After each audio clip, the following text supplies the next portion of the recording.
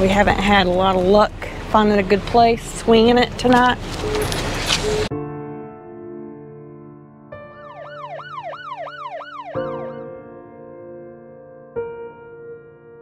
This is bad. I woke up and walked out and did my walk around, and there's this truck that's just kind of jammed up under this trailer. He sure hit it. He missed us by 3 feet. Cody, there's 2 men in there.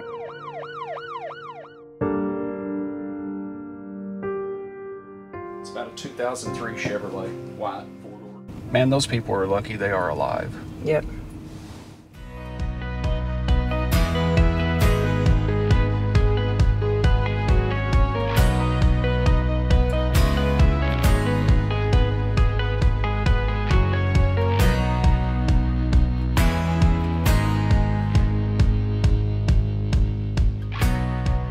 We started our day out today with about 650 miles to ride. We were leaving Salvisa, Kentucky after having an awesome week with Isaac and Bree. We capped that all off by leaving the campground this morning and going and taking a last stop tour at the Jim Beam Distillery. If you guys didn't see that video, we'll put a link to it at the end because it was pretty incredible. And now it's about 2 o'clock and we are headed to Arkansas with about 550 miles to go. We said we were going to stop doing these long travel days, Ange. What the heck? In fairness, we are spreading it out over 2 days. We knew that we would be able to get on down the road, get a big chunk of the day out. Monday is Eclipse Day. We are heading into the heart of it. We're going to be in the path of full totality, which we've never witnessed. Don't worry, this is not going to be an eclipse video. There's plenty of other stuff going on besides the eclipse, and we got a lot to show you. But we have heard in this small area that we're going to, they've been sold out of hotels for months. People are renting out their front yards for people to put RVs on. It's estimated there's going to be like 6,000 boats on the lake, which is absolutely crazy. So we know that there's going to be a lot of traffic. We know it's going to be hard to find fuel. We know when all these people leave, they're going to take a lot of fuel with them. So we got to be cognizant of keeping our tanks full. There's a lot going on this week.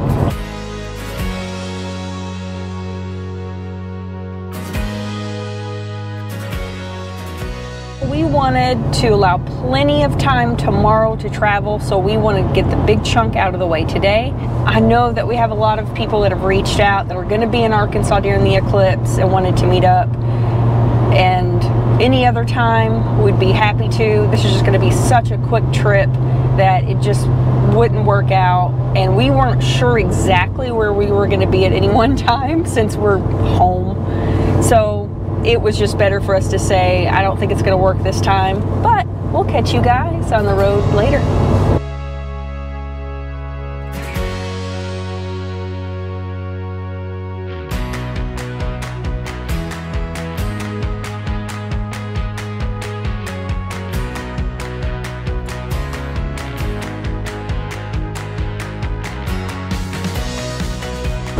When you were sleeping, there was a blue jay that flew directly in front of me when I was going like 65 or more. How'd you see it was a blue jay at 65? He was that close? He was that close.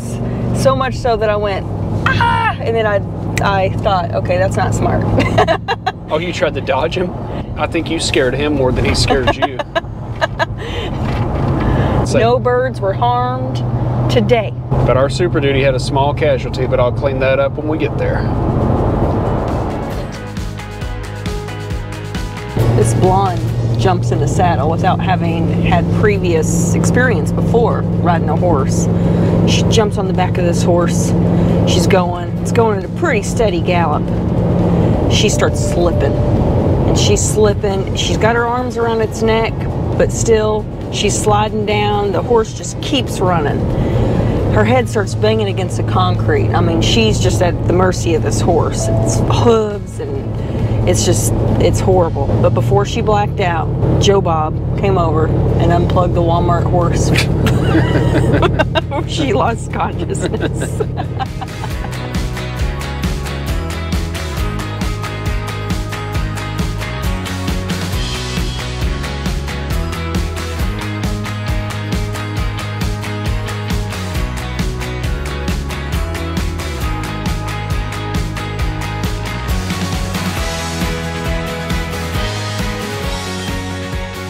Man, we just saw a really, really bad situation here on Interstate 40. There was a rollover in the median with like a F-150 and a Imagine travel trailer. It was a kind of a horrific incident there, but it did look like all the family was out and walking around and waiting on, you know, a tow truck or whatever's going on. Whoever you are, I hope you're okay. And for the rest of us, it's just that constant reminder to be safe and be on your toes, because doesn't take much and scary things can flip upside down in a hurry. So hopefully those folks are okay and they get their issue resolved as quick as possible and get back on the road. For the rest of you and for us, be safe out there, guys.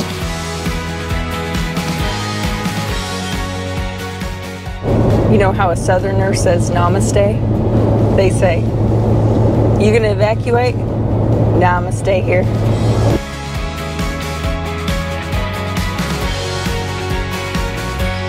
I've talked before about how if we had the diesel, we'd just get a fleet fuel card and we'd slide right through the trucker lanes and things would be nice and easy. Having gas, getting fuel sometimes is a complexity. We've talked about that before. Ideally, we travel like we have here lately, where it's like a 230 mile trip and we just fill up before we leave and no problem, because every time you pull into a gas pump, it's a risk for an accident. Either you hitting the pump or someone hitting you while you're sitting there. Today we got 650 to drive. We just did our second fuel stop. Something I like to try to do is to stop outside of big cities. So right now we're just outside of Jackson, Tennessee, which is, you know, another hour or so down to Memphis. I know I don't want to stop in Memphis because a lot of times those gas stations aren't nearly as populated, especially during peak hours. And a lot of times you can get in and out a lot easier. We've made 2 stops today, both kind of in between big cities, and it worked out great. Slide right in, slide right out. They had nice turnarounds around the back. You might pay a little bit more for your gas. It might take some of that accident risk out. Those things always look like they're driving backwards. They do always look like they're driving backwards. That's the weirdest looking thing. What kind of food do racehorses like to eat? Fast food. Well, that makes sense. Does it? No. We haven't had a lot of luck finding a good place, swinging it tonight. So it's totally worth paying whatever this is going to be. We'll see. Home sweet home. Good morning, folks, and welcome to travel day number 2. Just had a little overnight stop here at the truck stop. Something that bothers us when we do overnights is right now we don't have a way to run our coffee pot. We really enjoy it in the morning, but everybody needs their caffeine, right? So I wanted to share this, guys, with you. I've been using it for a couple years. It's called Morning Buzz Energy. You get it on Amazon. I'll put a link in the description. If you're familiar with Advocare Spark or things like that, this is pretty much the same thing, but it's quite a bit cheaper.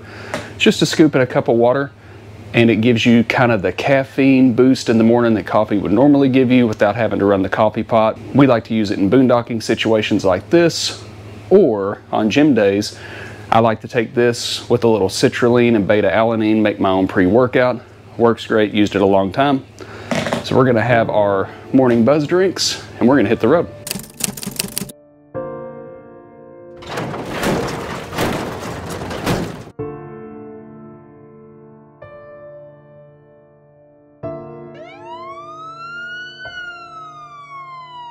Do we have an open carrier?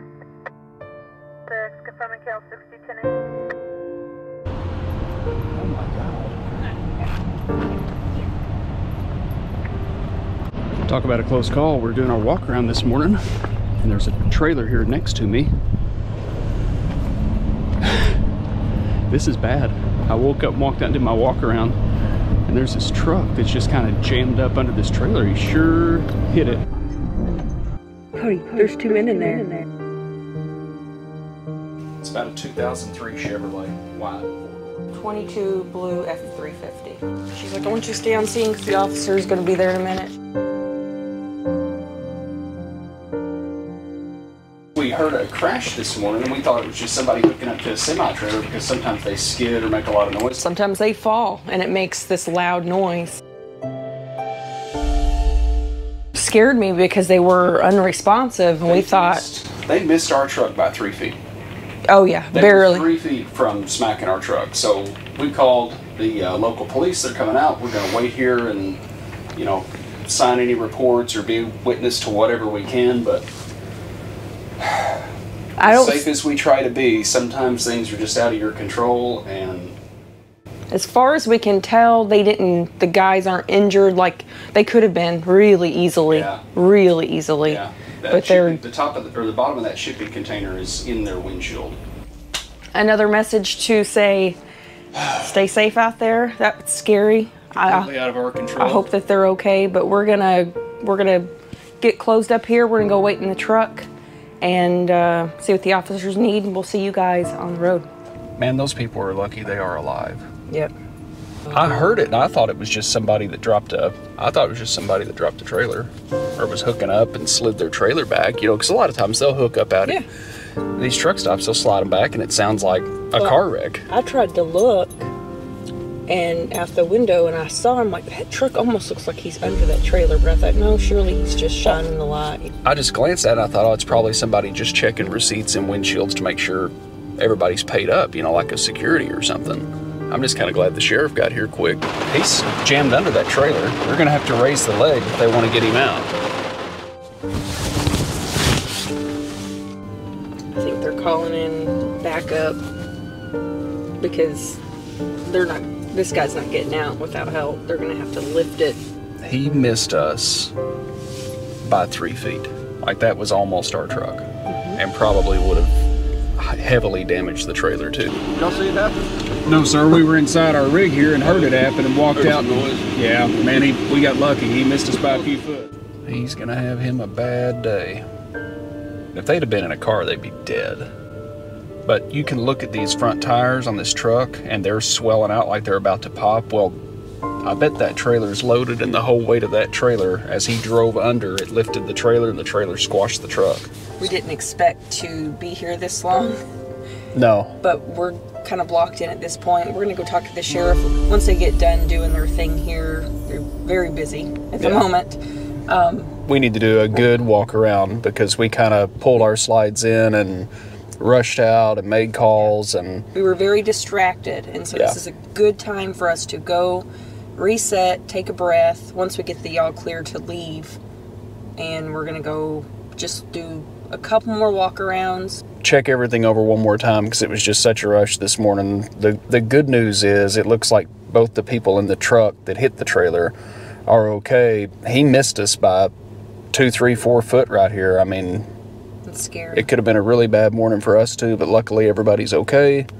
Yeah. Hopefully they can get this resolved quickly. While your initial reaction may be to run up and stick your head in the truck and make sure everybody's okay, you know, this time of morning, single vehicle accident, you don't know if somebody's got a gun or a knife or a bat or something like that. They may be afraid. They may be intoxicated on something that makes them a little bit crazy.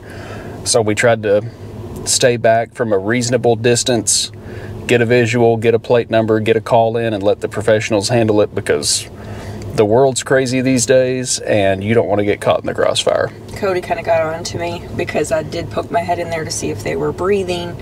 And they were. So and didn't look like any blood or any obvious injuries. How, I don't know.